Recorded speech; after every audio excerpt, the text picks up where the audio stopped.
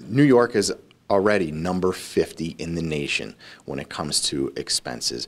Workers' comp is higher here, your unemployment insurance is higher here, and now your labor is going to be higher here than any other state. Try to compete with Texas, try to compete with Nebraska, try to compete even with California, with our labor rates being where they are currently and where they're going to go.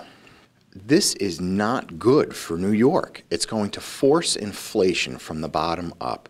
It's going to raise the prices of all goods and services. Going out to dinner is going to go up by 20 to 30%. It's pure and simple. So we need the support of individuals to say this is forced inflation. We need them to go to their legislators, send them a message, and they can do that by going to minimumwagerealitycheck.com.